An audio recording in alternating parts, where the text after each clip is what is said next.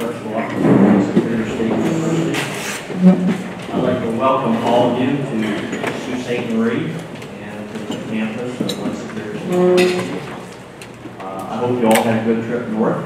I hope you had a good experience crossing the bridge.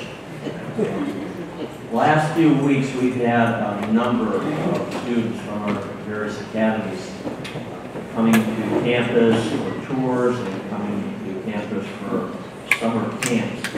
And I usually try to meet with each of the students during breakfast or during lunch, and I talk to the teachers.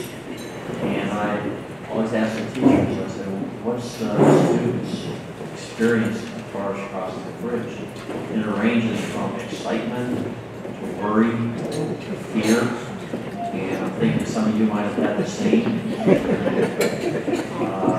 I don't know how many of you, this is your first time crossing, but we've had some beautiful weather for you. So I'm excited and glad that you were able to come today. As I said, we have beautiful weather for the boat cruise this evening. We have some great presentations going to be given to you today and tomorrow. So we're hoping it's going to be a very positive weekend for you. I'd like to now introduce Dr. Tony McLean, the president of West Superior State University, and a few words he'd like to say.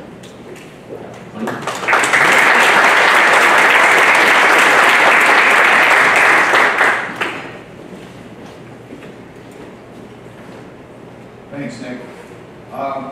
Yeah, as Nick mentioned, beautiful weekend. I hope he gives you a little time to get out and walk around the campus so you can see it, because it's a historic campus. Originally it was an army fort until post-World War II when they converted it to a university. But yeah, a little warning when you go on the boat cruise tonight, and when you're going on the boat cruise tonight, beware of bringing along a jacket, because the water out there is pretty cool and it can get kind of cool as the evening progresses. And I'm not going to say it was a tough winter here in Sioux, but it was just last week. I authorized my maintenance staff, they can now remove the snow plows. A quick update on what's happening at Lake State. A few things are, if you haven't heard, South Hall, which is one of our biggest and oldest buildings on campus, is going to get a $12 million renovation, become a historic building that houses the McKenna School of Business. And like I say, the building was built in 1903. We're going to preserve the historic flavor of it, but make it modern inside, and that's really kind of nice. We have a new hockey coach. And of course, we have a lawn hockey division here. We have a new nursing sim lab, a new smart zone. And as Nick mentioned, we've really increased our camps, and that's due to an emphasis with the charters, trying to get students up here on campus. I think we're going to have over 400 of our academy students on campus this summer at our camp. So that's pretty new and pretty important for us. I don't know if Nick's mentioned it, but on Tuesday we get a new president. I'm retiring as of Monday, and Dr. Tom Plager will step into the job, and I think you'll find that he's very pro charter academies. He's going to be probably keeping the university pretty much on the same path, hopefully just with a little younger and more energetic flavor than I'm able to provide anymore. Now, one of the things we always tell people here at LSSU is how different we are as a university. Because we're small, we have small class sizes, no graduate assistants. Students are making close relationships with professors starting right out as freshmen. What we often fail to do is we often fail to tell people what are the results of that. And since I have a captive audience right now, and before I start mentioning that, I want you to know that our typical student doesn't come from a well-positioned or well-connected family as a rule. Almost 90% of our students receive financial aid. Many are first in the family to attend college. But with that, well, we have a running total now for the last several years. Almost 100% of our nurses passed their nursing exam on the very first attempt. We had one student 2 years ago who did not. and they immediately took it the second time and passed. Our geology students, 62% of our geology students go on to grad school. National average is 25%. Our criminal justice program, our graduates from our MCOs Academy, which is the Professional Officers Academy, we had the highest placement rate of any program in the state. Our teacher education program was in trouble 3 years ago. The state even said so. And so we totally restructured it. And we went from being 33rd out of 33 teacher education programs in passing of the Michigan teacher exam to number 2. Our wildlife and fisheries program is renowned. The Michigan DNR fish production, and you know we have a big fish program in our state here, very important to the economy. Over half of all the people working in that program are graduates of Lake Superior State University, including the director of the state's fish rearing program. And all the Atlantic salmon in the upper Great Lakes come from our little aquatics research lab. We now provide the state with fish eggs so they can augment what we do. And the Atlantic salmon is going to become a more important cog in the Great Lakes fisheries over the years, and they're turning to us for expertise. Michigan DNR officers, there's approximately 200 in the state. Over 40 come straight from Lake Superior State University. Our Fish and Wildlife Club is one of the most active clubs nationally for the last 6 years. I don't know if the other schools are even applying anymore. Our business grads on the ETS exit exam, comparing them with graduates from over 600 universities, are in the top 25%, and in many areas in the top 5 or 10%. And our engineering graduates pass the professional exam for engineering, their first professional exam, 15 points higher than the national average. Last year, they had 3 job offers each. Average job offer, $55,000 for starting salary. Our political science grads looks like a who's who of premier law schools where they were accepted with assistantship. One of them enrolled had an unsolicited application to Harvard Law School. They called her, and she turned it down because Michigan State made a full offer to cover all costs. Our social science seniors, we've had the undergraduate research paper of the year in the state of Michigan 4 out of the last 5 years. Our graduates count for less than 1% of all the graduates in the state, and we outperform many, many of our bigger brothers and sisters. One of our students, Henry Dietrich, made such a unique proposal that he's now going to be working with the Smithsonian Institution and the National Geographic Society to carry it out. They love it. As you can see, we're pretty proud of our students, and we produce a lot of great ones. Now, my second and final point, we're also used to being overlooked by the big newspapers now in the state. Within a week, when the Free Press is hammering charter schools and their authorizers, it was nice not to be mentioned.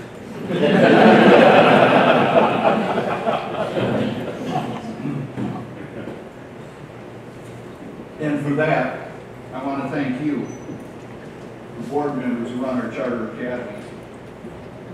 Just like our students, we're very proud of what our charter academies do. And it means that you are doing the oversight that is expected of running a quality school.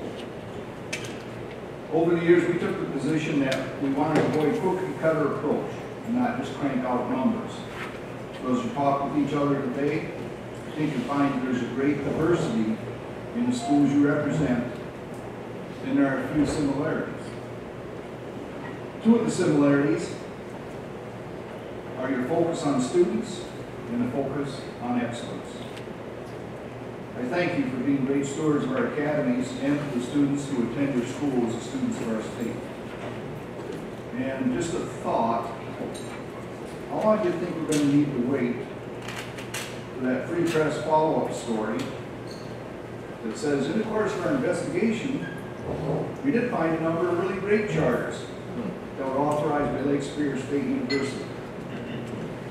don't think we're going to see it in a while. Don't hold your breath. But thank you again for your service.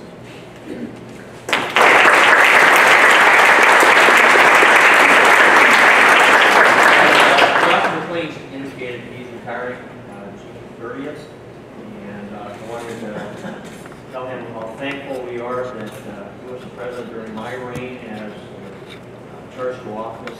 He's been very supportive of charter schools and the programs that we're trying to implement with our charter schools. So, thank you, Tony, and enjoy your retirement.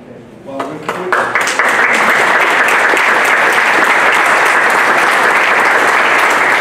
just going to say, with the quality of the program, it's easy to score. Thank you. And I'll see everyone on the cruise tonight. Have a great day. Okay.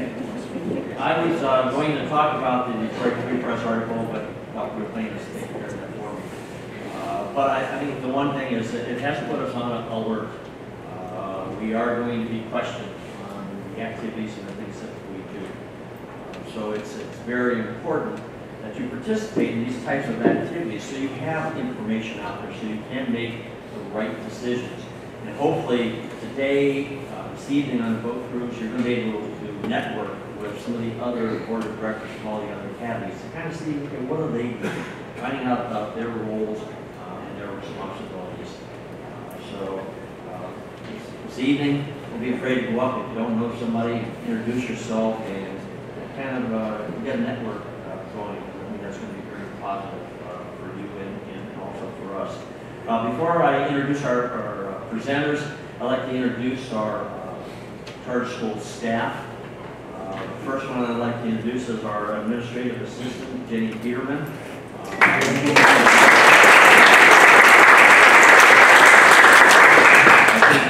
everybody pretty much knows Jenny, either on the phone or email, so it's good to put a face to the name.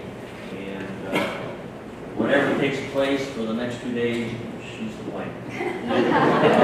We also have our deputy director, Dr. Bruce Harger, but Dr. Harger is in Las Vegas on a conference right now, and I checked the temperature in Las Vegas, it's 107 degrees, so we're better off where we are. We have 3 field reps here today. If you just stand, Larry Lindquist. A lot of you know Larry. Larry Bocek.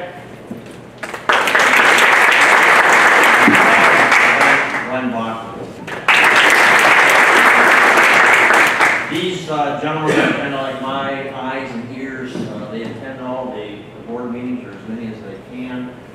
They go to the schools and they give reports back to me, so we know exactly what's taking place.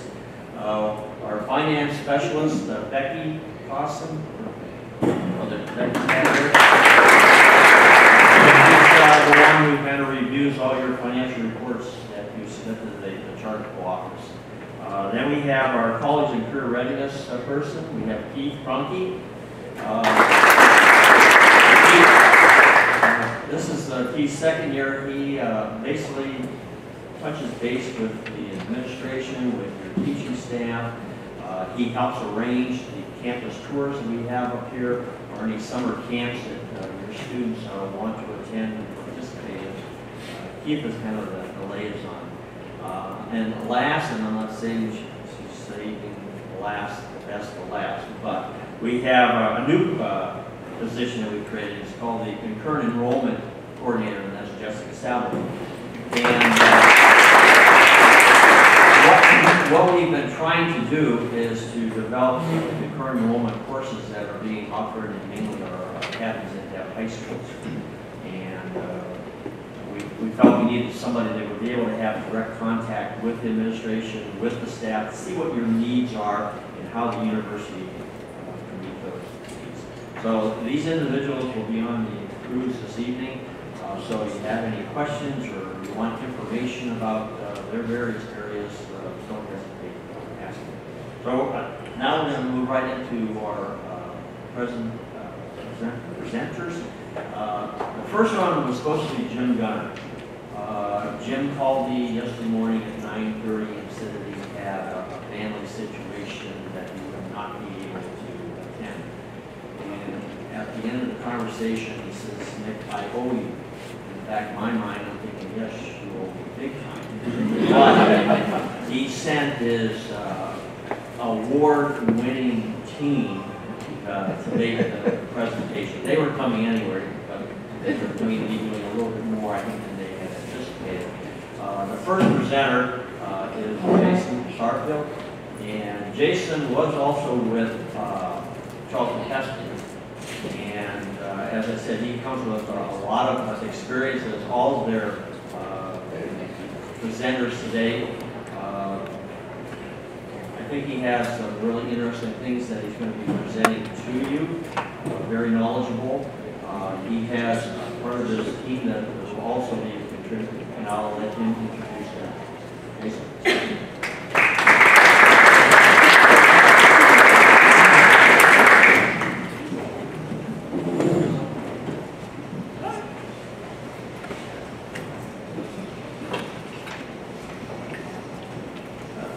Great morning. Not a good morning. It's a great morning, and it's great to be here with everyone. I'd like to start by busting Bruce's chops a little bit. He's out in Vegas, couldn't be here. Three of us are heading to Vegas this afternoon, this evening, no, tomorrow afternoon or evening. And so I don't see why he couldn't do both as well. So we gotta bust his chops a little bit. Bear with me as I get the technology started.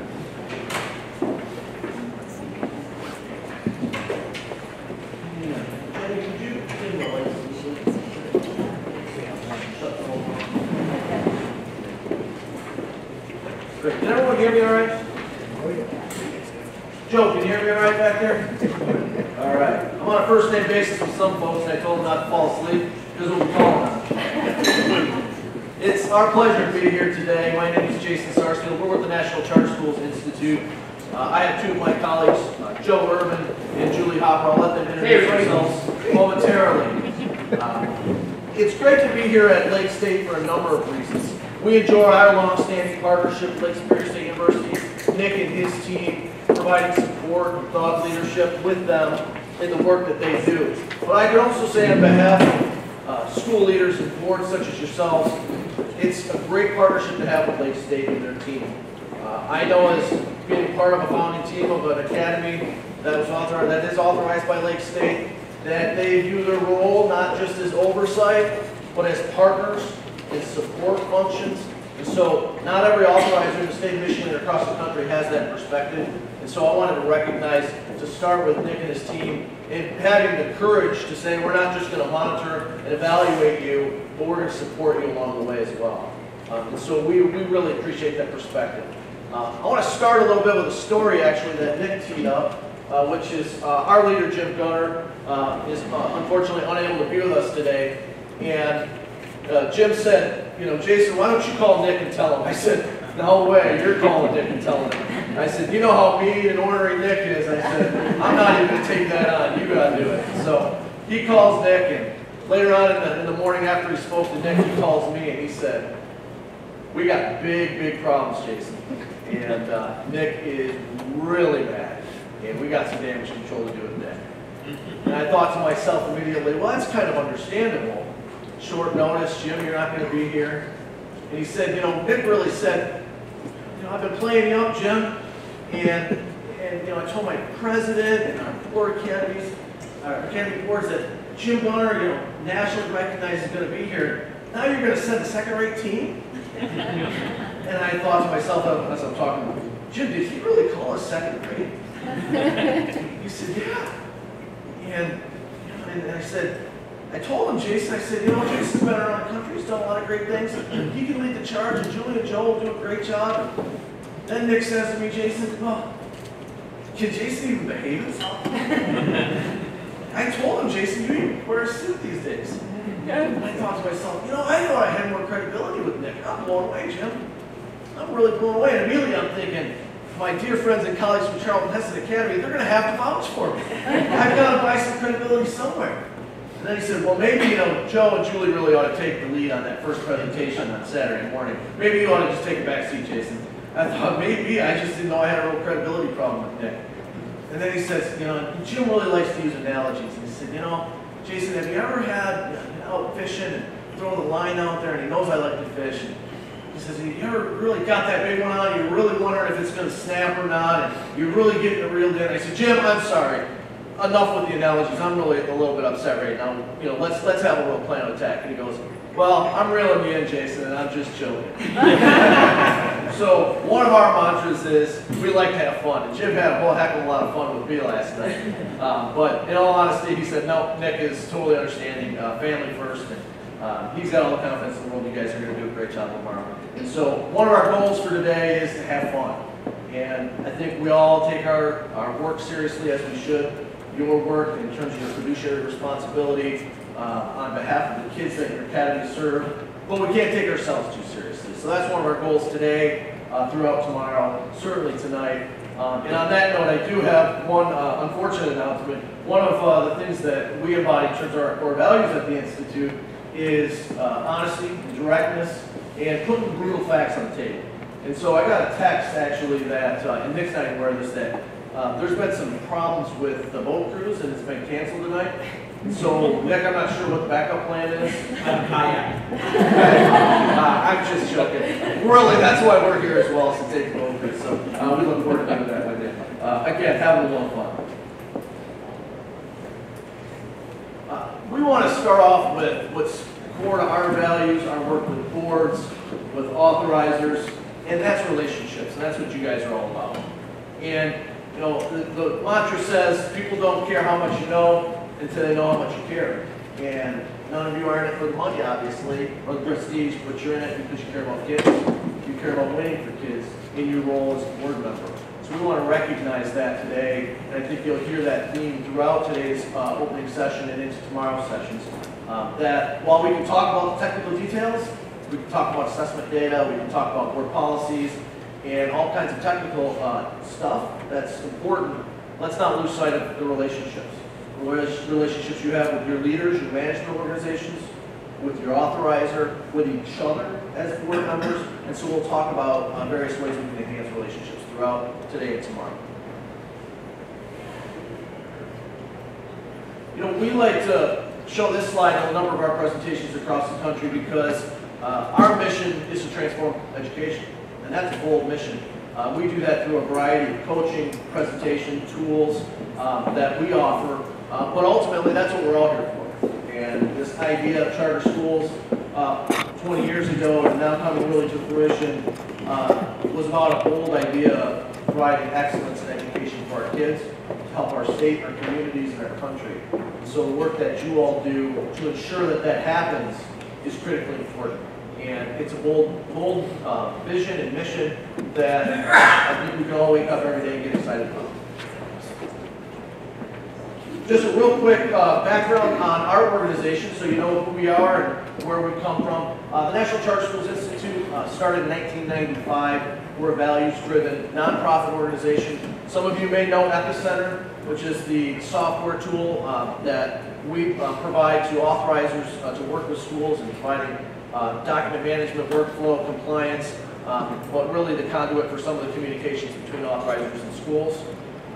Our mission is to strengthen performance productivity across the sector. We're called the National Charter Schools Institute, and only more recently have we really gone national. And so we're active in about 15 states, working closely with school boards, authorizers, and schools. And so we've, I think, been able to take a lot of what we've learned throughout our travels across the country and been able to share those with groups such as yourself. We coach and consult with boards. Many of you may, in your board, subscribe to our board policy service with the annual updates. So that's another tool that we do provide to strengthen, again, productivity and performance across the charter school sector with the various key players. Our team is composed of passionate professionals. We are all in, much as yourself. I had a privilege of speaking with Pastor in the back this morning who said, you know, I'm going to have somebody else cover my service tomorrow because I feel it's really important to be here and in my role as a board. He's all in. He's passionate about what he does, and that's a commitment. And so we're all in as well, and we're passionate about what we do. I think that'll come across throughout today and tomorrow.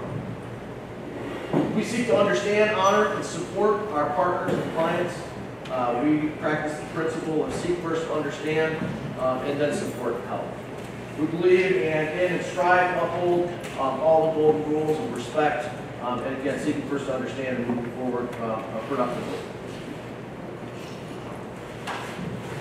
You've got copies, but I also want to let you know that all of our presentations, this one and the two, actually the three tomorrow, will be available on our website, as well as presentations we give at other events and conferences.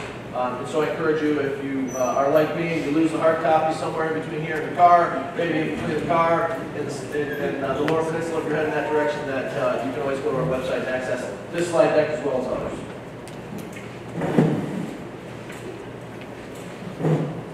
So this morning, what we want to do, and my colleagues are going to jump in and join me in a moment, we want to have some basic goals to tee this up. One, we want to share a framework for greatness and establish a common vocabulary. We're going to talk a lot about Jim Collins' work around moving from good to great, and some principles and framework around governing for greatness today. Introduce some common language, common themes that I've already introduced that we'll come back to tomorrow throughout the sessions tomorrow. That will get more into detail, but we really want to set the context for digging in.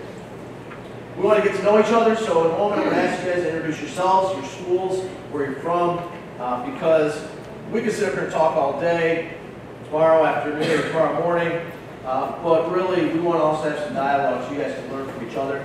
We've got brand new schools that have been around for a while, boards in different stages of development, so we want to make sure that you have an opportunity to hear from each other and learn from each other today and tomorrow. We want to collaborate in that way and inspire hearts and minds because this is tremendously important work that we all do. And if you're not inspired about it, you shouldn't be here. And by being here, that certainly shows that you're inspired about it, you take your work seriously, you want to take a weekend out of your lives, in addition to all the other time that you commit to your academies to get a little sharper yourself, build that relationship with the authorizer, and continue to be inspired. I want to make sure we answer questions. Please feel free to raise your hand, jump in throughout the presentations today and tomorrow. We'll be around during the events, the campus tours, the dinner boat ride tonight. So if you have questions, we may be of assistance in different ways. Please just come up and chat with us. We've got a nice small group here, so I think it'll be real conducive to some shoulder conversations and things that may be helpful to you. And so please feel free to approach us at your level. And of course, we want to have some fun. And so we will do that throughout the presentations. Obviously, we'll have some fun on vote tonight. And again, I think you can certainly have fun and be serious and get this work done all at the same time. So at this time, I'd like to just get to know each other real quick, and I'd like to introduce our team, actually have them introduce themselves. But as you know, I'm Jason Sarsfield. I have served as a teacher, a school leader for an academy that, as Nick said, is authorized by Lake State. I've also worked for two national authorizers, Central Michigan University and the State University of New York for a lot of years, in providing oversight and evaluation of schools. So have had the blessing and been fortunate to see this thing called charter schools from a number of different angles. With that, turn it over to Mr. Joe Urban to introduce himself, and then we'll turn it over to you. Yeah, Joe Urban. I'm with the Institute. I actually moonlight for the Institute. I'm also a partner at the law firm Clark Hill. We're a nationwide law firm providing legal services to all sorts of people, and all sorts of things, and all sorts of industries. And I've been in charter schools for probably the last 20 years. That's all I do, is public school academies. Also, been working with the Institute for about the last year and a half as part of the leadership team. We're looking forward to having some fun, talking about board governance, and just overall getting to know each other. And Ms. Julie Hopper. I will try and yell loudly. Jenny, you're going to kill me. I'm not mic'd up, so I will try and project my voice. I'm Julie Hopper, and actually I'm from this area. I grew up in the Sioux. I was a former teacher, and I just joined the National Charter School Institute in January. And prior to that, I worked for an authorizer, Bay Mills Community College, for a number of years, and I was in charge of academics. So I want to thank you, first off, for everything that you do. You have our utmost admiration. I know my colleagues feel the same, for donating your time and trying to make a difference in the life of kids. So you don't have to listen to me today, but tomorrow you will. So it's a pleasure to be here, and it's nice to meet all know you. And I look forward to visiting with you later today. Great. Thanks, guys. So why don't we do this? Stand up if you're a board member of an LSU authorized academy.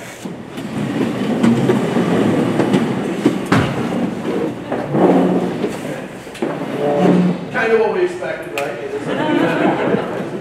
How about sitting down if your academy has not yet opened its door to kids? How about sitting down if your academy just finished its first year of operation?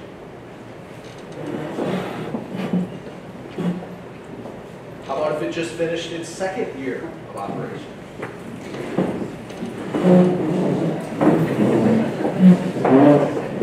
Now, this is part of the quiz. You should probably know how long. If it just finished its third year of operation. Just finished its fourth year of operation. Fifth year. Sixth year. So the veterans are really the veterans. Seventh year. Eighth. Just finished its ninth. 10th? Do you guys really know how long this is? 11th? Finished its 12th year? 13th? 14th? 15th?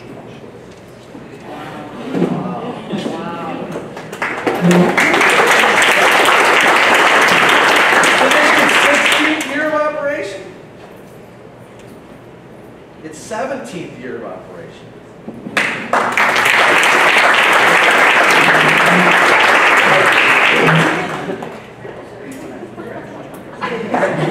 Finished your 20th year? Wow. Your school? Concord Petoskey. Congratulations.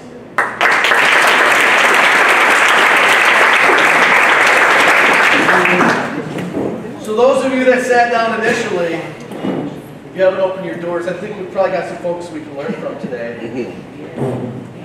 Quite a range. And so I think that's really exciting for the dialogue that we'll have today and tomorrow. If we could, let's go around the room, and if one member of your delegation could simply, as I go around to the tables, introduce yourself, the school name, grade served, and how long you've been operating. There's one last thing I want you to share, and I'm going to give you a few minutes to figure out what you want to share. What are you most proud of as a school? From your perspective as a board, what are you most proud of? Because we have to share successes too to get excited about these events and what we're going to talk about. So take about a minute or two to figure out who's going to be the spokesman. If you need help, I'll come around and pick one for you. Again, I want you to have great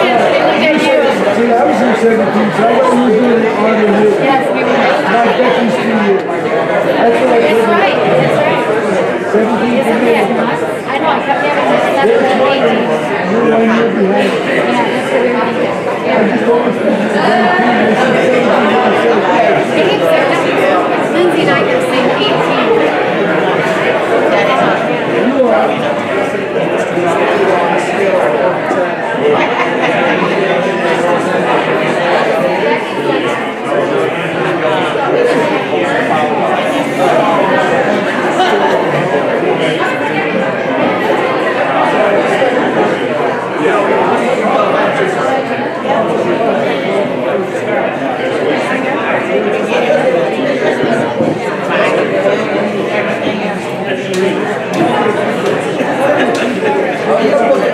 Sarah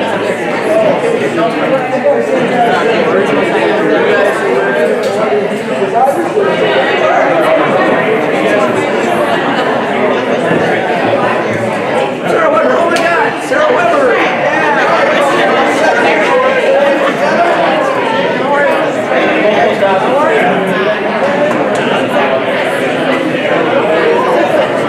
Well, how's it going? I talked to her last week. Good. Some more seconds and we can bring it together. What are you most proud of?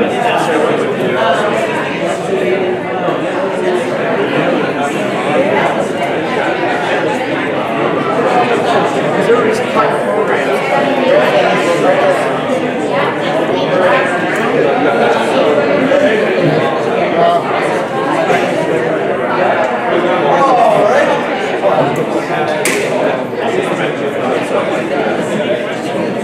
takes a while to catch on. I want to start with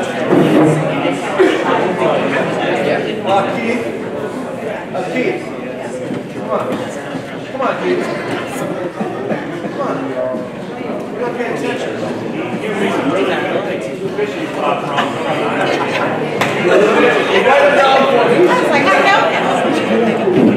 Alright, I want to start at the back table on the right. I warned them, you're going to be picked on all day today. Again, some of you just, who you are, what school you represent, how long you've been around Great Serve, and what are you most proud of? Charles Heston Academy. Hi there. I'm Jennifer Giroux, board president of Charles Heston Academy. We have Bill Roush and Bob Shesky, who are also board directors. St. Helen, Michigan. Well, not so far south as some of you. We're just finishing our second year. Our students aren't finished. We go year round. So their last day is in August. They're on a break right now for 2 weeks. They're off until the 7th of July. And so we'll be finishing our second year then. I'd say the thing that we are most proud of, and we instantly came to this conclusion, and it is our community. We went from no building, no money, in a very short time frame, and we have a building, and we're actually putting an addition on this summer, so we're expanding, and we couldn't have done it. It was 90% of our community that gave us that drive and kept us moving forward. We were fortunate to have two members of the community relocate back to the community and help get us started and build a great team for us. So that's what we're most proud of, and that's their community. And moving into their third year, you'll have about 400 kids in the grades K to 10. Right. So we're K-8, added 9th grade this year, 10th grade next year. Yeah, doing a great job. How about this table? Drew Meester, Jeff Lucas, and Nick Breeze were with Academy. Now we have to kind of also add Zealand as we're growing. We are just finishing our second year as a charter school, and we're in Zealand, Michigan, obviously. We've got 267 kids that 267 kids in the school this year. And as we were talking about, we've got lots of things that we're thankful for and proud of, but being a teacher-led school is one of the things that we value very highly and are very proud of.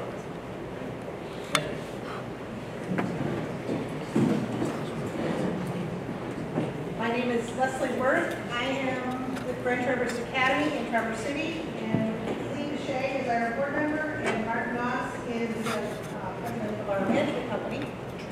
We have been in existence since 1999, K through 12. We have about a little over 1,200 students.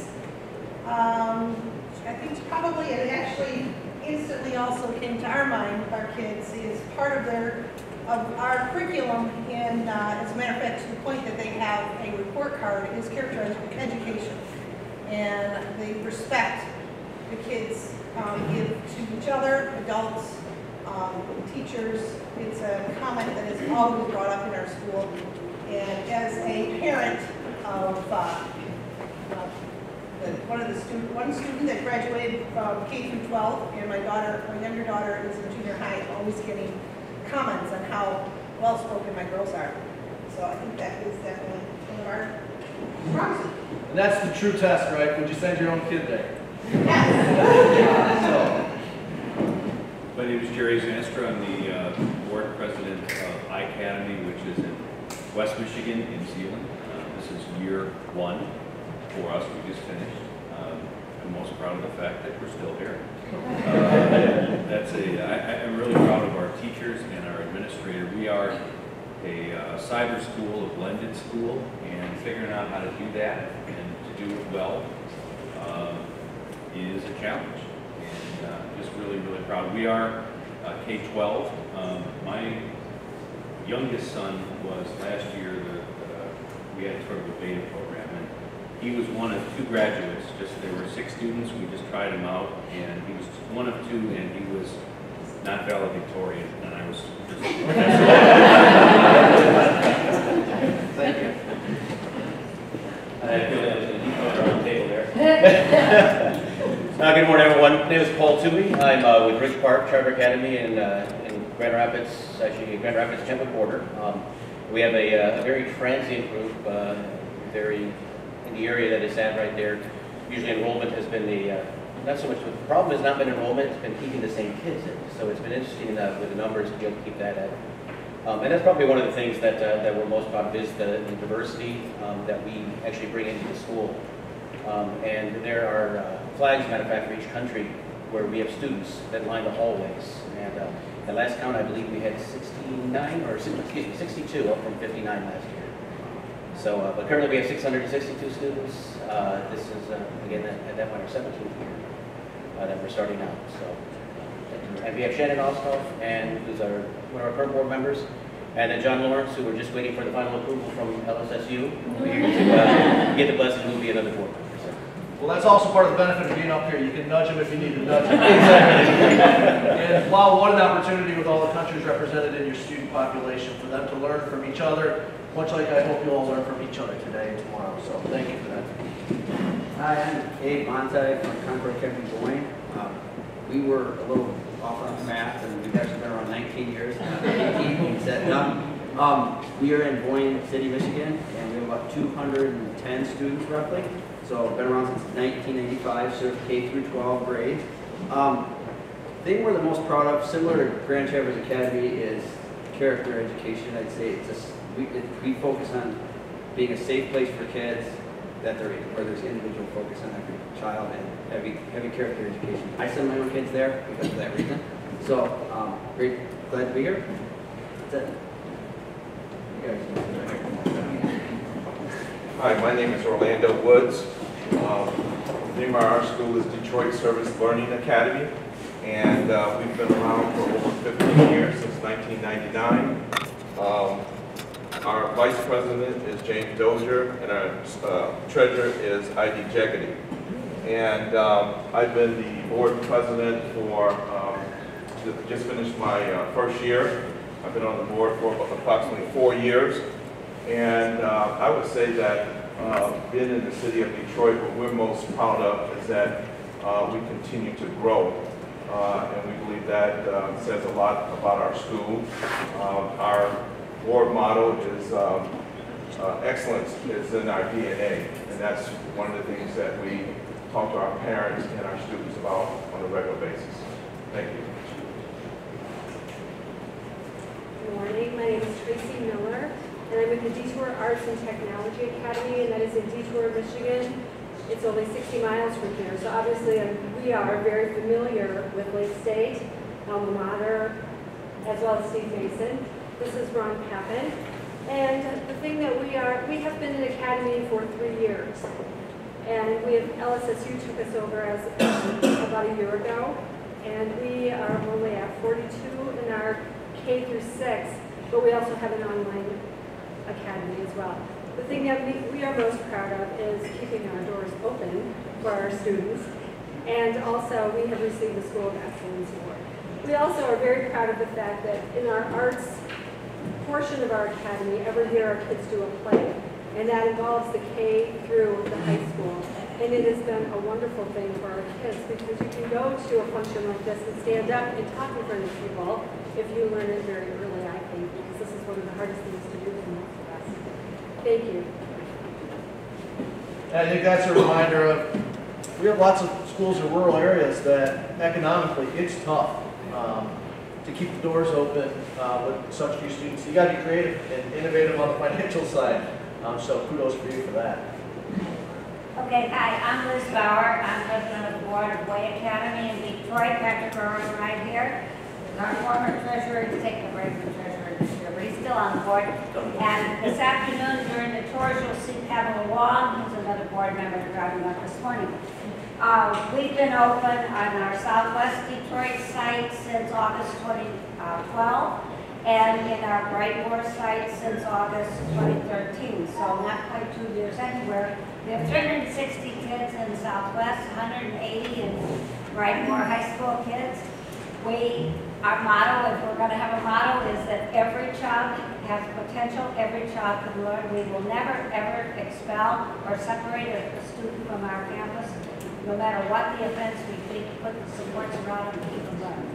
We're standards focused, 3,800 standards in the Michigan Merit Curriculum have to be achieved through projects that demonstrate proficiency. We can get credit. It's blended learning, 50-50, open year-round. We don't have to advertise. There are enough students, unfortunately, that have been put aside by other educational institutions, and they find their way to us, and that's why we have so many. So far, we've graduated 48, and that means that 48 of those 500 kids that are working with us in the less than a year have met the standards in the Michigan Merit Curriculum. So I think it's pretty fantastic, and we are happy about it. She's got the elevator pitch down, doesn't she?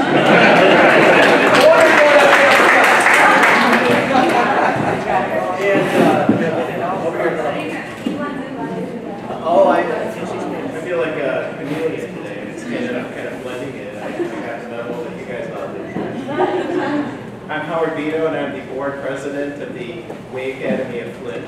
So we're kind of the northern location of the Detroit academies. We're just finishing up our first year. We have about 140 students at our academy. I've worked with the Way program for about 4 years. When I worked at class schools, we had about 240 students in the program through our alternative ed program. So it's kind of a different angle of it now as an academy. I think one of the things I'm most proud of is that we're able to provide learning opportunities to students that maybe haven't been successful in a traditional learning environment. Maybe it's the schedule or whatever. We just had our first graduation ceremony on Thursday. We graduated one student.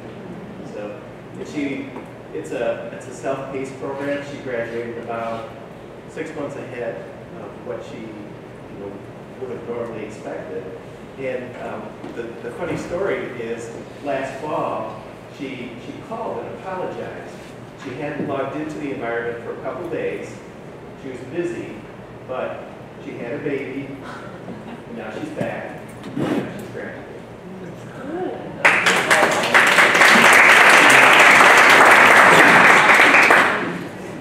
I'm Yvette Pittman. I am the board treasurer for Grand Rapids Arlington Academy of Arts and Technology. This is a board trustee, Marilyn Booker, and our board secretary, Tashana Ferguson. We've just finished our second year in Grand Rapids, Michigan.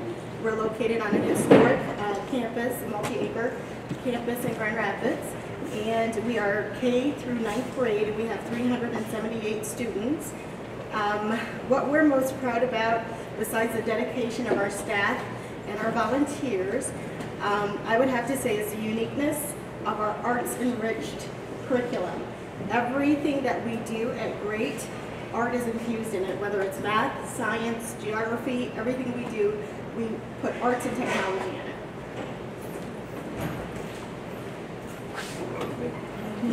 Good evening.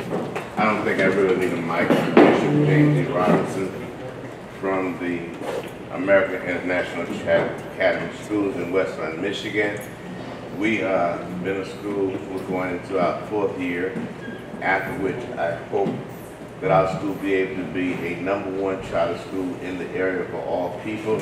As you can remember, there are no schools in the Inkster area, so bringing this school out into the public will be a plus for us. And the most really good thing that I'm proud of the fact that the curriculum that we have chosen for the year 2013 and 14 is outstanding. So we need all of your prayers, all of you to stand with us as we move this charter school forward. Thank you.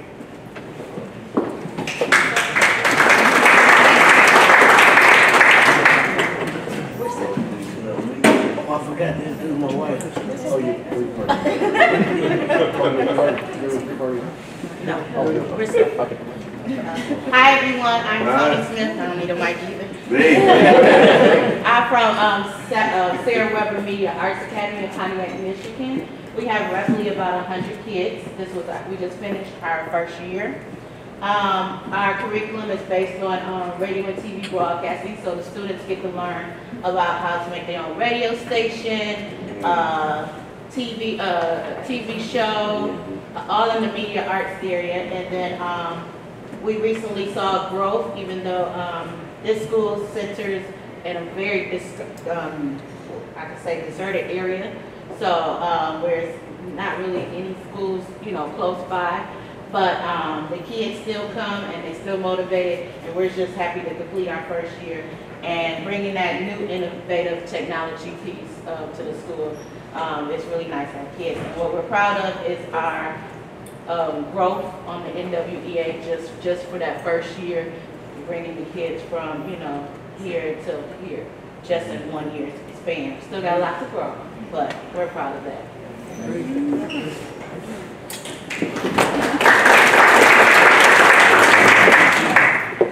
Hi, I'm Carrie Wallace.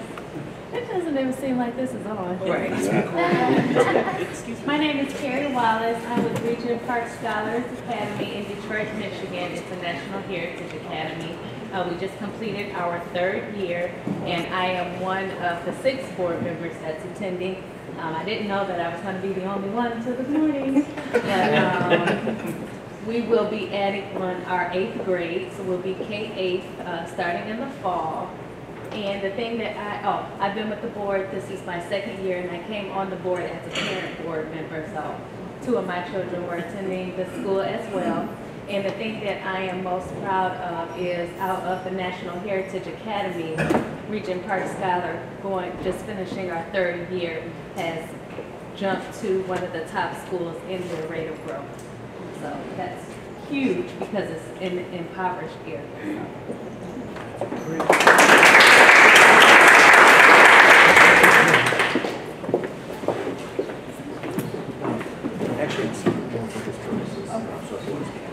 Okay. My name is Kay Behrens, and I'm president of the board for InnoAcademy Allegan campus, which is related to some of the other InnoAcademies that you've heard from already this morning. We are in the process of enrolling our very first year of students. We have 26 students so far, and so we have a ways to go. But I'm very excited about the fact that we are a K through 5th grade alternative to the local public school in a very rural community where there really are no other options. And so that's very exciting. And I think the thing I'm proudest of is even though we have yet to actually educate one single student, we have parents that have come to our facility and they've volunteered to work on renovations and repairs of our building. So we have some very excited parents, and that makes me very, very happy.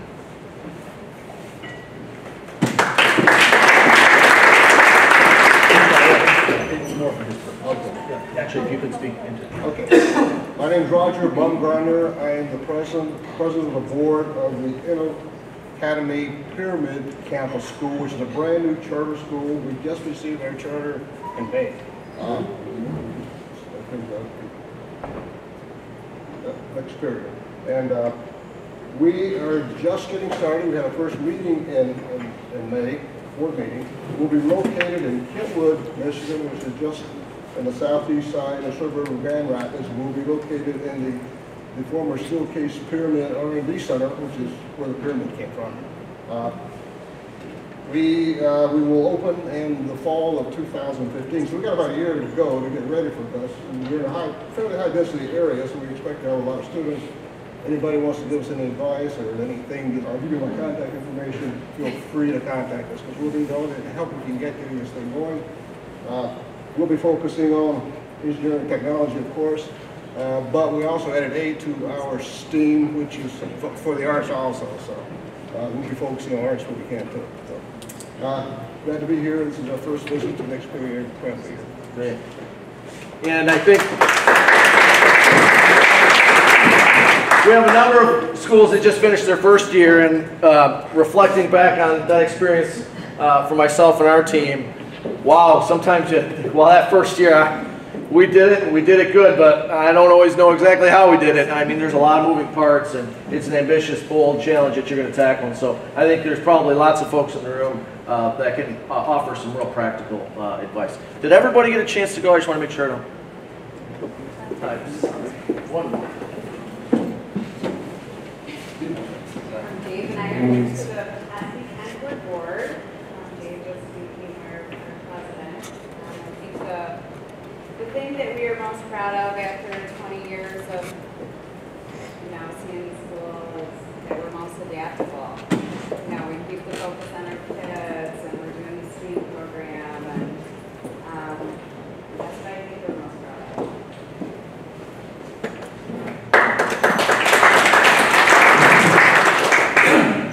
Hi, I'm Sarah from Momentum Academy, which is in Hazel Park. We just finished our first year. We are K through 6. I think I am most proud of the fact that we had most of our students starting well below grade level testing. And so while they're not yet after a year at grade level, most of them have made substantial progress.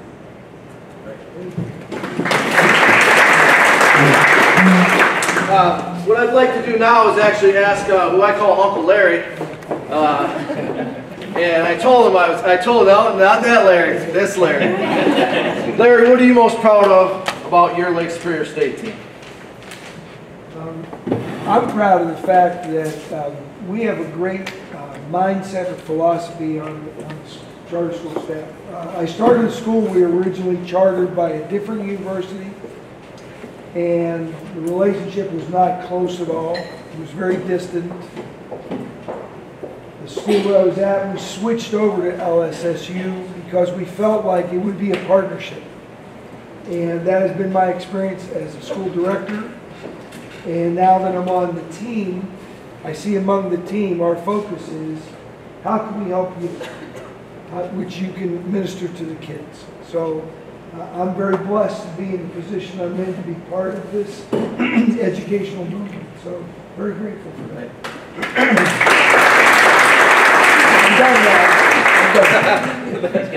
One and done. Well, I'll tell you another story. I like to tell stories. And I call him Larry, Uncle Larry. That's a term that I coined. And I'm proud of it because he would come to our board meetings, and the board meetings would be about 7 o'clock, and he'd show up at 11 o'clock in the morning. I'm like, Larry, you're a little early for a board meeting. He'd do a little work at the table in the back, but then I'd be like, where's Larry? He'd be in the gymnasium playing with the kids. He'd be meeting and greeting and speaking with and supporting the staff in a very welcoming way, which is really true of form for the team at Lake State. And so I appreciated my relationship when I was at the school with you, Larry, and calling you Uncle Larry is nothing but a compliment. Thank you. Thank you. So what I want to do is transition to some of the content, and again, establishing a framework that we'll come back to throughout today and tomorrow. Our team at the National Charter Schools Institute are big Jim Collins fans, and those of you that are familiar with Jim Collins, Good to Great, he's also published some work on Good to Great for the public sector. I'd encourage you guys to get a copy of this because I think what it does is it provides a framework, an attitude, and principles to follow as board members, as leaders of your organizations, to really win for kids every day. And so, the question really is, what is greatness? Anyone dare to answer that question? What is greatness?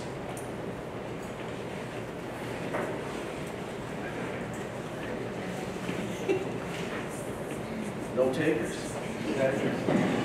Mr. Irvin, what is greatness? Superior performance. Oh, come on. Well, what I can tell you in one of the slides to follow, what Collins would say, and we subscribe to, one of the biggest ways you're never going to get to greatness is if you think you're already great. And goodness. Simply being good is a barrier to being great. Because it's good enough. It's the status quo. You guys didn't start your schools to be the status quo. You haven't been around for 19 or 20 years. To just be as good as the other option, or the other options. You establish your schools, you come to your board meetings and commit your time because you want to be great. And so this is a mindset that we'll talk more through when we get into some of the details.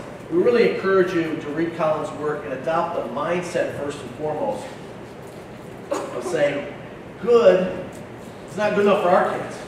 We got to be great, but once we think we're great, we lost sight of the fact that we can always get better.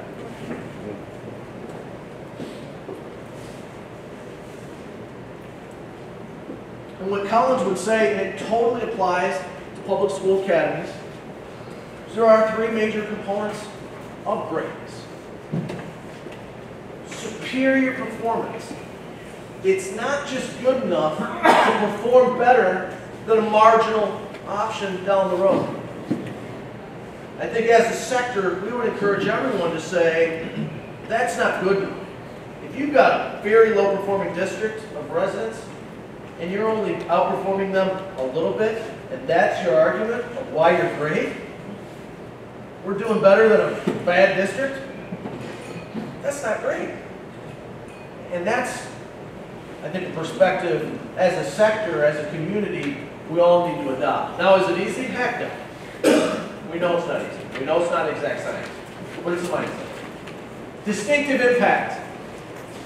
What's your distinctive impact?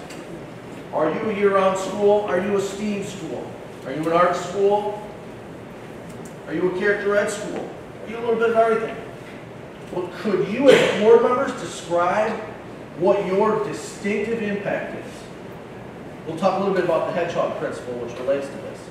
These are questions to contemplate. If you can't figure out or articulate what your distinctive impact is, you might want to have some conversations around that. And lasting endurance. As a leader, one of the most humbling things as a leader is when you leave and the organization's even better without you. Right? Boy, it's like, I thought it was good. Guess I'm not that good. But someday, as board members, you'll move on yourselves. How will your academies be performing and be governed when you're no longer in the seat? How will your academies be performing when your level 5 leader that you currently have takes an opportunity somewhere else and a new leader comes in? Will there be lasting endurance? These are bold principles. Questions to pose to yourself and your colleagues back here on your boards. What are you doing as a board to ensure that there's succession plans, that things are institutionalized, so that when that leader does take a great opportunity, everything doesn't go out the door with them? We'll come back to these as we continue.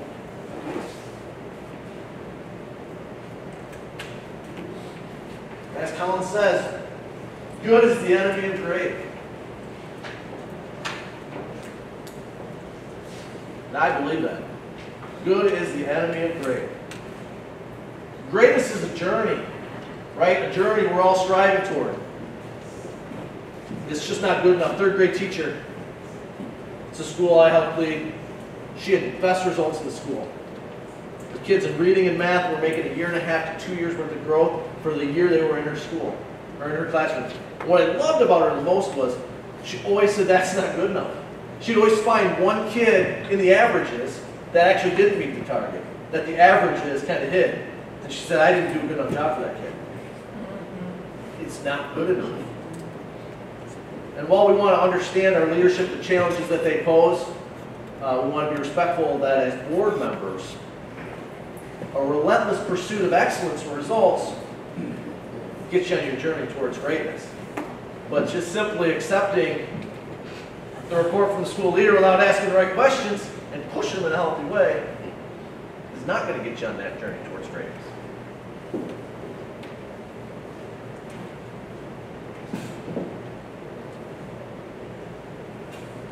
And so what Collins further says is there's a framework for moving towards greatness, knowing that we're never really there.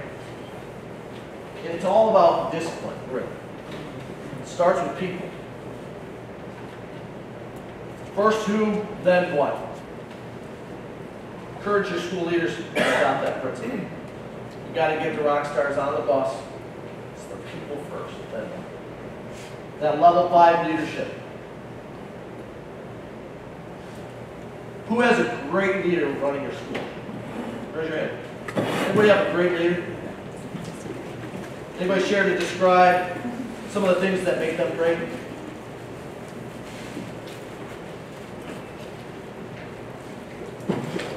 Well, I might cross it there, but I guess one of the things for ours, and actually we've had an interesting, in fact, we've had some turnaround in the leadership at our school. Actually, due to some unfortunate circumstances, first of all, the death of our principal while leaving the city there. Then we brought in a fantastic gentleman who was able to kind of smooth the waters as they went through and make an excellent transition. And now we've got a new principal. This being his second, we'll be starting out his second year. But one thing that has just already put him apart from where we've seen before has been his passion. And that's been the one thing that we've seen always in all the other administrators that we've had. We've had a passion for the kids. But this is a passion that is not contained. So it's not just a passion that we can talk about and we can say, I'm passionate about the kids, I am. But this is someone who is just exuberant with passion. And he shows that not only in how he's helping the teachers, the other administrators there, and becoming better themselves, but in that he's pushing himself as well to make everything better. And it rubs off not only on everyone else around him, but on the kids as well. So that's one thing that separates him and makes him great. You use the word infectious, and I gotta pick on Keith, because I was having a conversation with Keith, and he referred to the team here at Lake State as staff. And I said, staff? You have staff here? What do you think of when you hear the word staff? Think of hospitals, right? But actually, Keith gave it back to me pretty good. He goes, yeah, you think about infection, and we're infectious. So he turned that around. So we use the word team. I don't want to be part of a team. I don't want to be part of a staff. How about one more that wants to share what makes their leader great?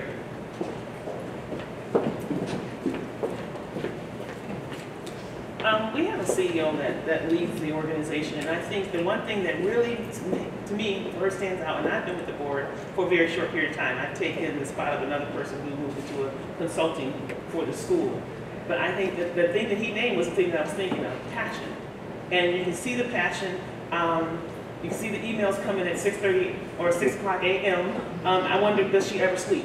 So it's just that passion and even though she brings a lot of experience into the position running human resources area, she also brings a passion for the children and learning that. And I think that she's looking for opportunities to build the board to where we are fulfilling our role.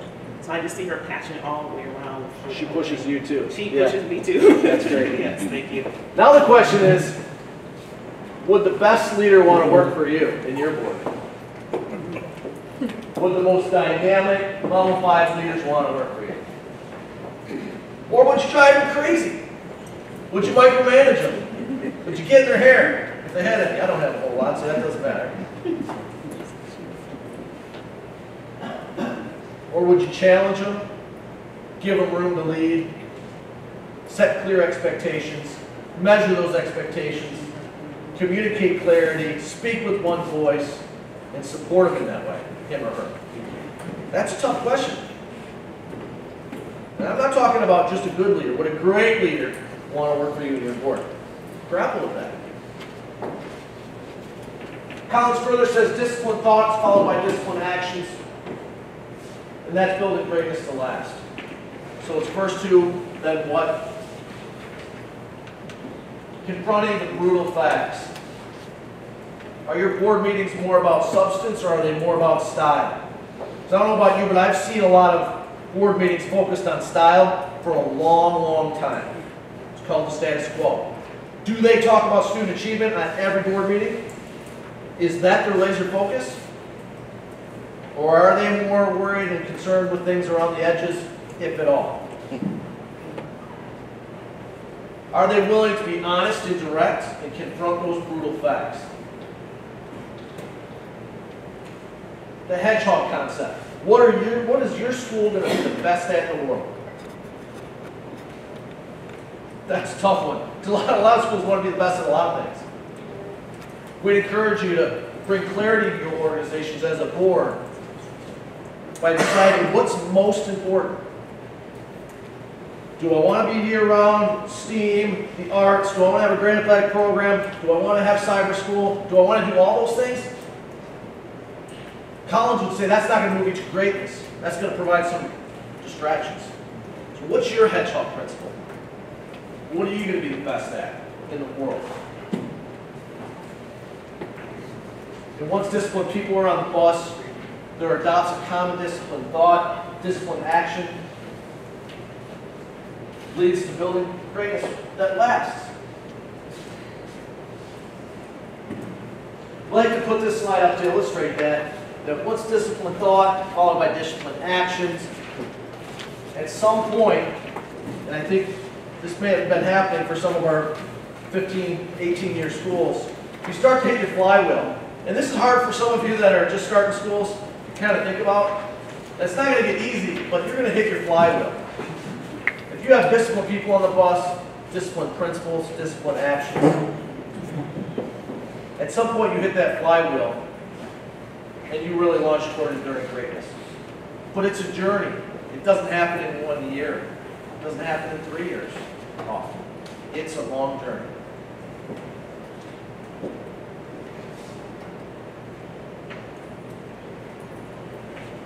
Joe, how am I doing? Doing great. Anything to add? None to add. Julie? Oh, come on. Share.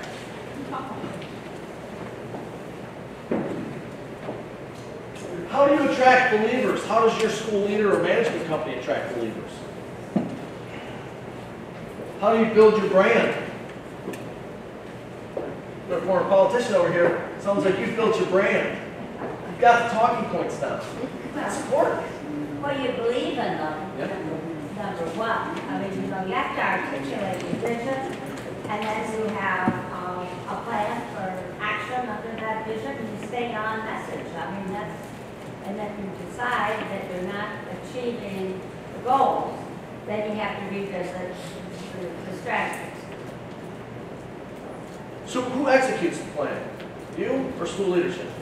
Well, the school leadership management company that we have executes things. Our job is really to build, like we build the house, you know, and then they populate it and do stuff in it. And Make sure the plumbing's working, right? Make sure there's good insulation. Yeah. Make sure the toilet's not leaking. Gotta have a firm foundation, you know. Glenn Bachman says ours is to articulate the what. It's up for the school leaders to determine the how. Is that correct, Glenn? We learn from Glenn. We learn from Glenn. I can also say the same. I've learned a lot from Glenn as well. And your relentless focus on the hedgehog concept is in the center of all this. If you can build your brand, you can attract believers. How much time do you want to spend with a school leader before you hire them if you're in a search? Is one interview enough? Is 2 interviews enough? Some meals? Visiting the previous school? What's enough? How much time do you want to invest as a board in selecting your management company or school leader? I'd encourage you to spend a lot. We don't always have the time. You got to make it when it comes to the important critical decisions. Then this last one, demonstrate results. That's a tough one, especially early on. Going through struggles. You're in high poverty areas. You get kids in that have been underserved. What does it mean to demonstrate the results for you at where you're at on your journey?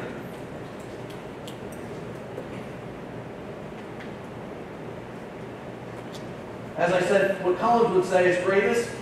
It's largely a matter of conscious choice and discipline. You have to believe it first, and then your actions will follow. Someone asked me this morning, how you doing? I don't even remember which one it was. I first was here, first person showed up. I said, I'm outstanding. And when I go to a restaurant, I say, how you doing? I say, I'm outstanding today. And people look at me a little bit funny sometimes. Like, is this guy too positive? Try it. Try it sometimes. Say, I'm outstanding. Instead of saying, I'm okay, not bad. What's not bad? Okay, I'm good. I'm feeling charged today, folks. Try it. Your body will follow the picture of the mind. If you're a believer, your body will follow. It'll be contagious. As Keith would say, it's infectious.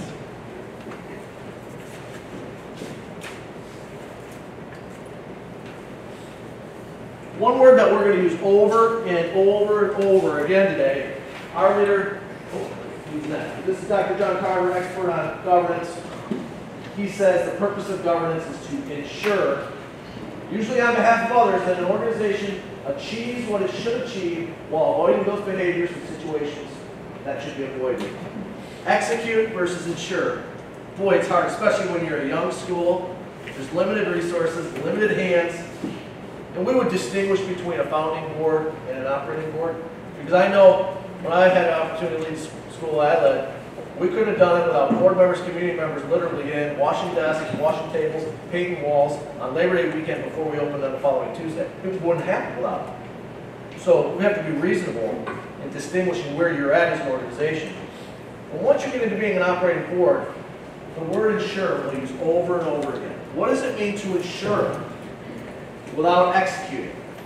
It's hard.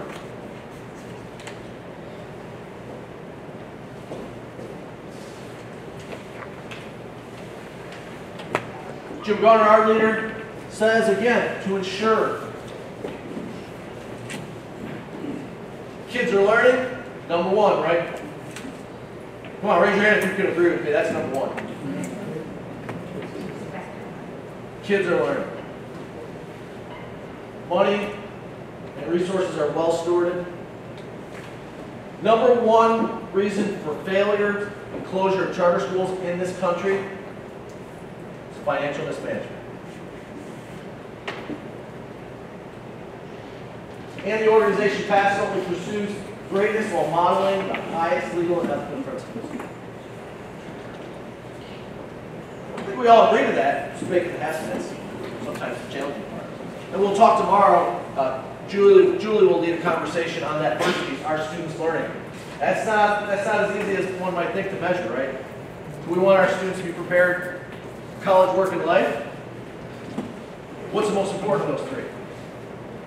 College, work, and life. What's the hardest to measure? What's the easiest to measure? Probably college readiness. Not totally easy. We have measures for college readiness. Julie will talk about tomorrow. How do you know if kids are ready for life? Character ed programs. Can we think of creative ways to systematically measure that, report out on it? Maybe, maybe not. Right.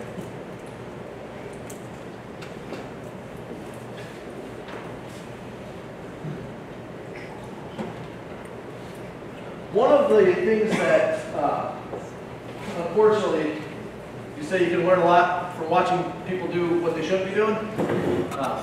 In our travels across the country and over the years, we would certainly agree with this source in identifying really some of the common pitfalls and challenges of governance. One is dysfunctional group dynamics, right? There's some competing interests at times where you got a 5-member board, a 7-member board, or larger. Board leadership matters, right, Jen? It's tough because board leadership needs to bring the boards together, board members together, to correct this dysfunction.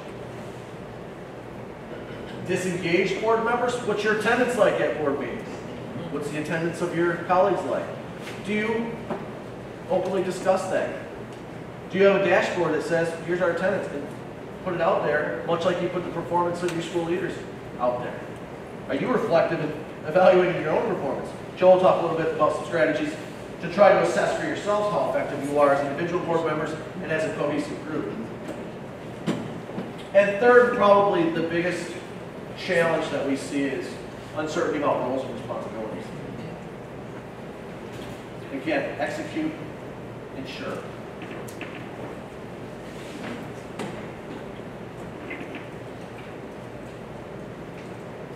This slide's a good one too. Trustees are often little more than high-powered, well-intentioned people engaged in low-level activities.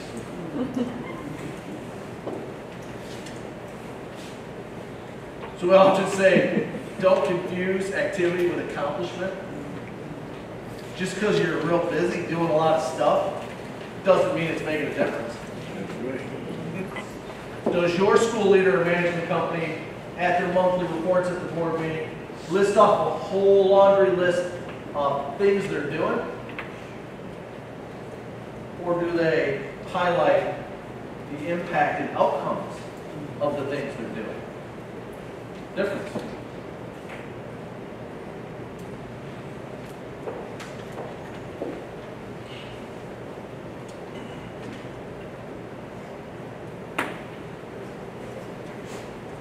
Looks simple, it's not so simple in practice.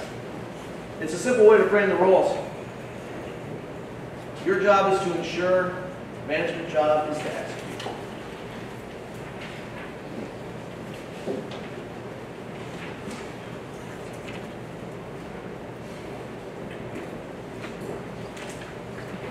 So it's incumbent upon you guys to know each other, know your boards first. Was it Socrates said, knowing thyself is prelude to relating well to others? It's kind of hard to relate well to others, your school leadership, management organization. If you don't know yourself and your group first, so spend some time together. We always break some bread, have some meals. It's too important not to. What I want to do is take a 5-minute break and then come back for about a half hour. 5 to 10 minute break. We'll finish up. Restrooms are right around the corner. But while you do that, I have a little assignment for everyone. I want you to find out one great thing that's going on at a school that's not yours. And I'm going to do some cold calling, so I want to pick on some people. So, teacher, and then try to focus on the board role. What are they doing as a board that's successful? So, let's say 7 minutes or so. Find that out from somebody at the restroom if you need to get a beverage. The most important basic function of the board is asking questions. Is to ask really good questions. And so, one of the things we'll talk about in terms of exemplary leaders is, do you have a level 5 leader? If you don't, what can you do in the evaluation process and in other parts of your relationship to get them to a level 5 leader? What happens if you have an ineffective leader? How do you get rid of them if you need to? Let's put the brutal facts on the table. But leadership matters, obviously, to your schools, and your understanding of leadership matters. But before that, I'll ask for one volunteer, and then I'm going to pick on a couple people. What did you learn over the last 10 minute break? Who wants to share and learn something from a group?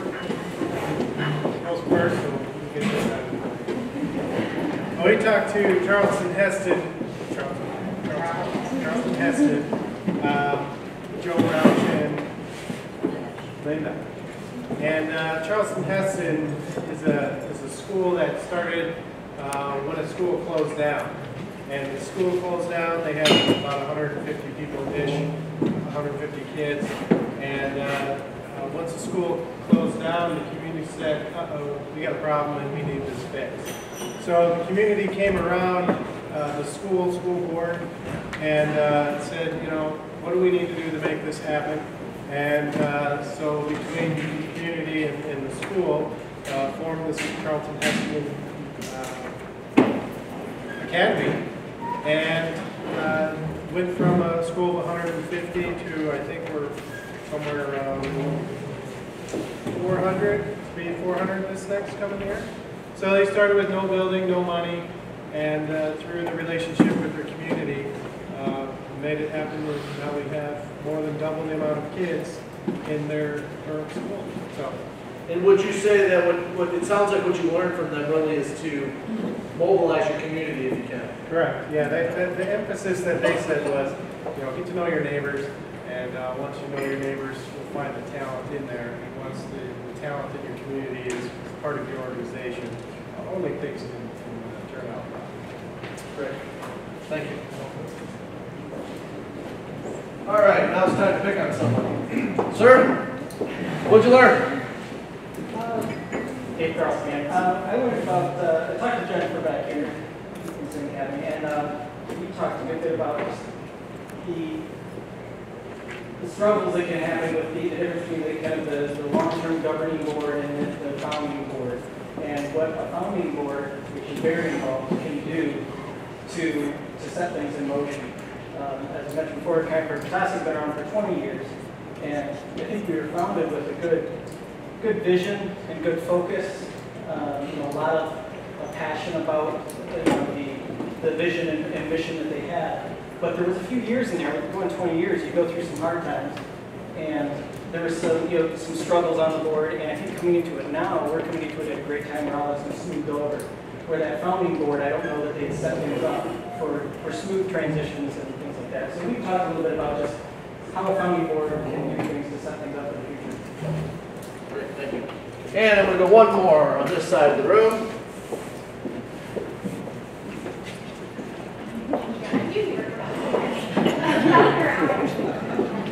I talked to Grant Harris Academy, and we talked about a lot of things.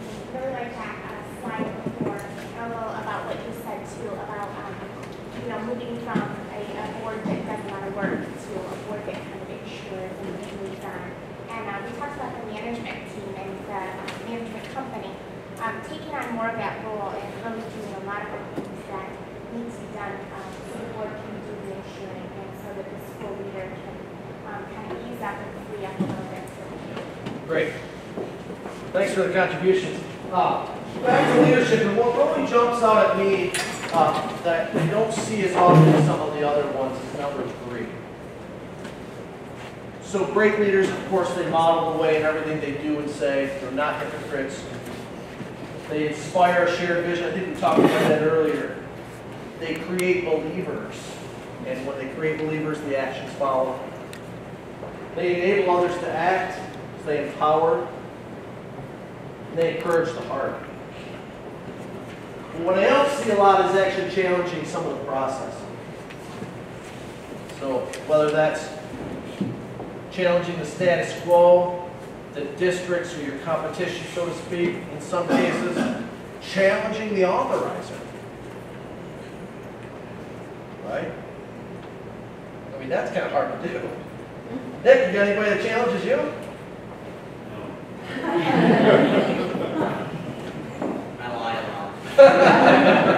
So I know when I was working for authorizers, that's how. So encourage your leaders to challenge the process as well, and look for leaders that have the courage and skills to do that.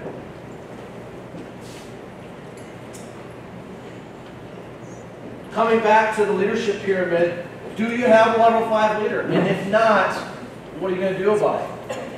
If you're going through an opportunity to transition leaders, how are you going to find a level 5 leader? How are you going to know if a level 5 leader is in front of you or not? Glenn Bachman, what's the difference between a manager and a leader? Leaders direct and managers just manage. Just take care of business as opposed to leaders who lead the organization, inspire others, and be great fun. I couldn't say any better myself. Jim asked me, and I still don't have an official title at the Institute.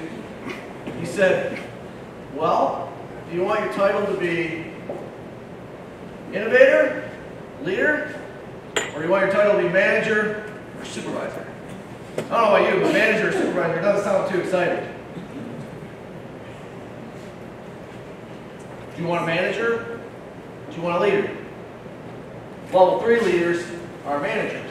Good leaders can manage, but can good managers lead?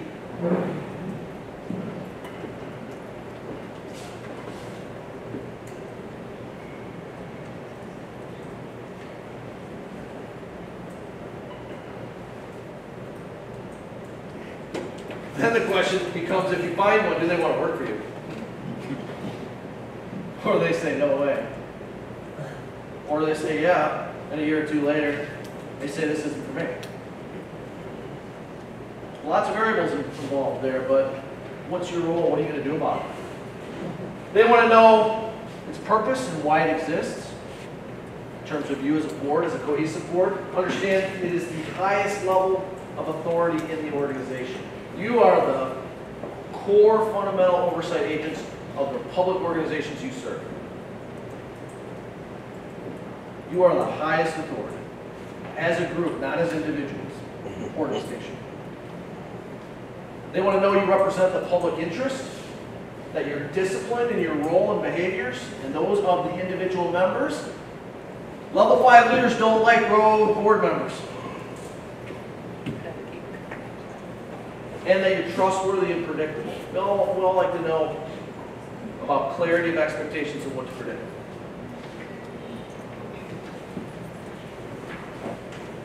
At first, anybody ever seen a board that uses authority to strangle and suffocate rather than empower? You've probably all seen that. Level 5 leader does not want to work for a board that's going to suffocate and micromanage. Has high expectations, measures of performance. Great people want to be around other great people. They surround themselves with great people. They want to be challenged. They want high expectations, but they want them to be clear. It's unafraid to judge. Let's be honest. We all judge. You have to judge in your role as a board member. But do it fairly. And continuously earns credibility with them. What's the difference between a chicken and a pig? Jim told me this a couple weeks ago, and it took 2 hours of driving with Julie for me to understand. She had explained it to me. I didn't quite get it first. The chicken just contributes the eggs. That pig is all in. That's committed. You have a bunch of chickens working for you, or do you have some pigs? Brutal honesty is probably a little bit of both. I sure as heck hope that leader is a pig. And then what do? How do you get people who are all in? Julie sends me a picture last night at midnight of making copies for the presentation. Because Joe and I are traveling up, and I probably wasn't as disciplined as I needed to be. I didn't get it to Jenny in time to make copies. She's all in.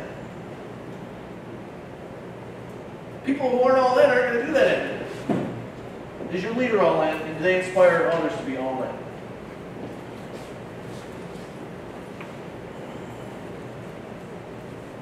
Timeless principles. How you can earn credibility with your leader, practice what you preach, walk the talk, actions are consistent with your words. No hypocrisy. Put your money where your mouth is. That one's kind of tough, but we only got 40-some kids, right? How do you compensate a board member, a school leader that's dynamic at level 5 with limited resources? It's tough. Follow through on promises. Of course, do what they say they're going to do. You notice that word ensure. What we believe the core 12 responsibilities of charter school board.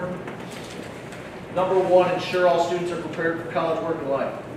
All students So when you get that average number on there sometimes, the average percentile rank in 3rd grade is 60%. 60th percentile, which is pretty good, it's above the national norm. How many kids are at the 60th percentile? Because averages can mask a lot of things, right? So ask that question. How many individual kids met that benchmark? We ensure that all kids are prepared for success. Money's taken care of. The organization is run by a great leader infused with positive culture. In terms of that thing called the charter contract, we're going to talk more about it tomorrow. You got to know your charter contract. It is the legal and operational framework between LSSU and you. The expectations, the goals by which you're measured, you got to know that charter contract. We would encourage you to roll those goals down in your expectations for your school leaders. Joe will talk a little bit more about that tomorrow in our conversation around evaluation. But know the charter contract. You can't know if the conditions are fulfilled unless you don't know it. True to its mission, vision. Pretty common for schools and organizations as they grow to have mission drift. Goals are clear, people and programs are wisely empowered, supported, evaluated. School leaders or management companies are evaluated at least annually. And that the organization continues to improve and stays viable. The last 4. Recruits, orients, and develops its members in its own capacity. This one's a hard one, especially when you're first starting off. What skill sets do you need on your board that aren't currently there, and how are you going to get them? Do you have somebody that's strong in finances? Do you have somebody that might be strong in HR? Do you have somebody that's strong in academics? If you don't, what are you going to do to round that board skill sets out? Critically important. Then what do you do when you bring a new board member on? And how do you sharpen your own saw on a regular basis to get better? Part of that is being committed to coming to events like this. 11 is really tricky. Speaks with one voice. How does a board speak with one voice? Joe Urban. You asking me? I'm asking. Oh, well, it's like, you know, a board speaks with one voice by respecting the fact that they've got a clear chain of communication. So you're going to have a communications plan and actually have a board president or school leader that's empowered to speak to the board after the board asks. Because if the board doesn't do that, you've got, you know, it doesn't matter that people have divergent viewpoints. That's obviously important. But when there's a crisis or when there's something that hits, the board needs to know that, you know, the last action that the board has taken as a whole is the action that binds the organization. It needs to be able to put out credible information to help us so the public can understand how that can attack. And the other way that the board speaks with one voice is through its resolutions and its votes. That's your true voice. That's how you make important decisions. They come before a board vote, and you speak with one voice. Understanding that varying viewpoints are healthy in that dialogue. The decision as a collective whole is way too important to the stuff we're doing to win for kids every day. That's why we have a board of multiple individuals. But it's just not productive for your school leader to be out speaking in one voice, and 7 different members of the board to also be out speaking in different voices to the public, to different constituents and stakeholders. It's a tough one, but critically important.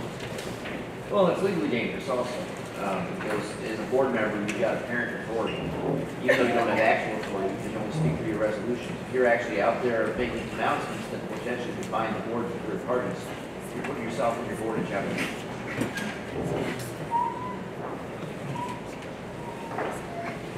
The last one there before I move down was be ambassadors. I think that's what we all probably like about being a board member. Sometimes you get to be the ambassador. Whether it's somebody who might be interested in donating some money, community leader, you're true ambassadors out there in communities across the state and across the country for your schools. Spread the word, your accomplishments, everything you shared earlier in the session. Get out there. Find a conference to go to. Get the word out about your school. If you don't, nobody's gonna. Stephen Covey, another inspiring individual who we relate to and use his work a lot in what we do. Wisdom is the beneficial use of knowledge. Wisdom is information and knowledge. impregnated with higher purposes and principles. There's a difference between data, information, knowledge, and wisdom. The numbers and the data, the financial and academics are just that, unless you turn it into information, you turn that information into knowledge, and ultimately, you turn the knowledge into wisdom. And that's how you reach enduring greatness.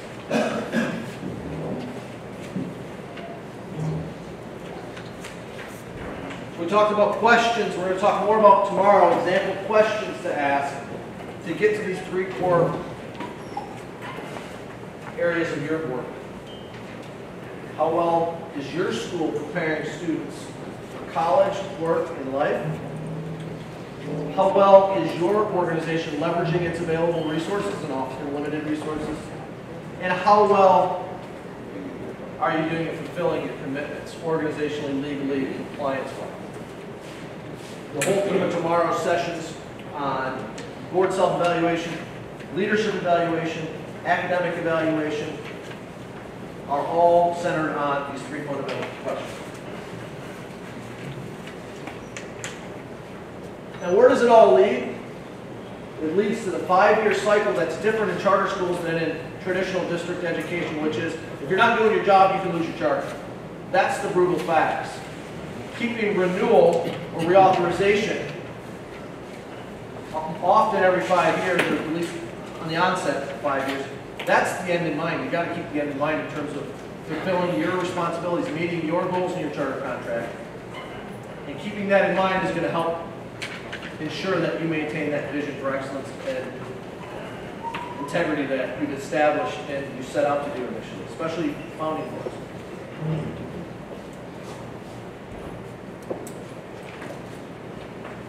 In Nick and team, they have to answer these questions to the broader public on behalf of their roles and authorizers. One of the things Julie will talk about tomorrow is annual reports in terms of academic performance that you'll receive to help answer that question so there's clarity between the authorizer and you, as well as the functions around finances and compliance. I want to talk about strategic planning briefly and then come back to it tomorrow. A great number of the schools in this room are young and probably either don't have a strategic plan or have just begun thinking about strategic plans. But I want to do a couple of things. One is run through some best practices and then actually ask some of the older schools in the room here as we tie up before lunch just to share some great wisdom around lessons learned from strategic planning. But as a board, establishing and maintaining the mission is part and parcel with a strategic plan. And so our belief is that boards need to be heavily involved in that strategic planning process because it's big picture, it's long-term, it's vision. And in strategic planning, we see that some of the core principles to consider, certainly what's your mission, vision, and your goals. Aligning your strategic plan with your charter contract goals, or establishing even higher goals that are in your charter contract, probably a good idea. We encourage organizations to do a SWOT analysis at the onset of their strategic planning. And it's a basic analysis of identifying what your strengths are, what your weaknesses are, what your opportunities are, and what your threats are. And that's a really healthy activity to do as an organization, as a board. You'll have varying perspectives on that, but that'll help guide you in a direction for strategic planning. What's your hedgehog and your competitive advantage? What's your distinctive impact? Focus on that distinctive impact and don't drift. What are the goals and objectives of your strategic plan academically, financially, community-based? And what are the difference between those short-term, within the next year or so, and those long-term? How are you going to reach those goals and objectives? And then the scorecard, which is difficult for a lot of groups. How are you going to measure that and come back to that strategic plan quarterly, annually, and know whether or not you're actually meeting that strategic plan? Those of you that have developed strategic plans, I'd love for you to offer some wisdom.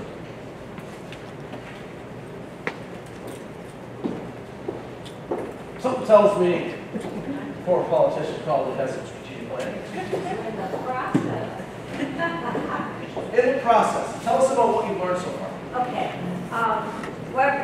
We are working on our strategic plan, so I can't pass it out to you. But our team from the education service provider and from the board have been working on clarifying the mission statement we started off with. So we have a belief statement and the potential of all students, and then the vision and mission belief. Okay. One of the most helpful things in the SWOT analysis was not only to do the strengths, needs, weaknesses as perceived by the board members and by the researcher, by the education service provider, but we did focus groups with our researchers, that's our student body, and with the mentors and experts who are our faculty, with community organizations that are out there, which some of them said to us, what's way ahead? Well, that told us something about how we're known in the community. And others had perceptions that were so off base, so valuable. So go outside the borders. As get involved with our school improvement plan as well as the strategic plan piece of that, is to make sure that you as a board, or at least one or two board members, a subcommittee if you can get it, is involved in the smaller details. And again, this is where it's tough to manage though, where I can manage very carefully. It's very tough to sit there in the meeting when you're working with the administration or with your ESP to be able to let them handle it. And again, just provide that overall vision, make sure that it's going to what you as a board, first of all, had as a vision and as a statement. But it's imperative that you get involved at that level, because your ideas of where it's going, and by your, I mean you as a board, your ideas of where everything is going and how it needs to get there can differ greatly or cause differences in the way that the individual groups and the individual committees within a school improvement plan and team go about meeting their objectives. If they are aligning their objectives to help you with yours, then make sure that you guys are all facing the same direction, going towards the same objective ultimately, as opposed to facing each other here and looking at one individual problem. If you can find yourself saying, you know what, that's not here, but go side by side towards that ultimate goal is where you're taking those steps concurrently, that's certainly something that's going to help you in the long run. Yeah. Great, thank you. And I've got 2 minutes now, I'm going to use every minute I can. So as we move into tomorrow, what's on your mind that you'd like us to help you think through around governing for greatness, so that tonight we can make sure that we plan to meet those? I open it up for a couple minutes. Anything on your mind, pressing questions, concerns, challenges that you might want to talk about tomorrow? 5 to 10 biggest board failures. Fair enough. I think we can do that. What else? Self-evaluation.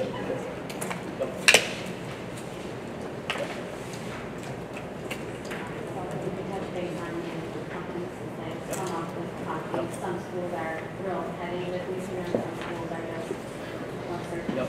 So the comment for those of you who couldn't hear it is, there's a wide range of management structures, and some full management to limited management or self-managed, and what are the best strategies for a board to interface with those, within those different strategies? Probably also how do you evaluate those, the performance of those varying structures. Yeah. What else?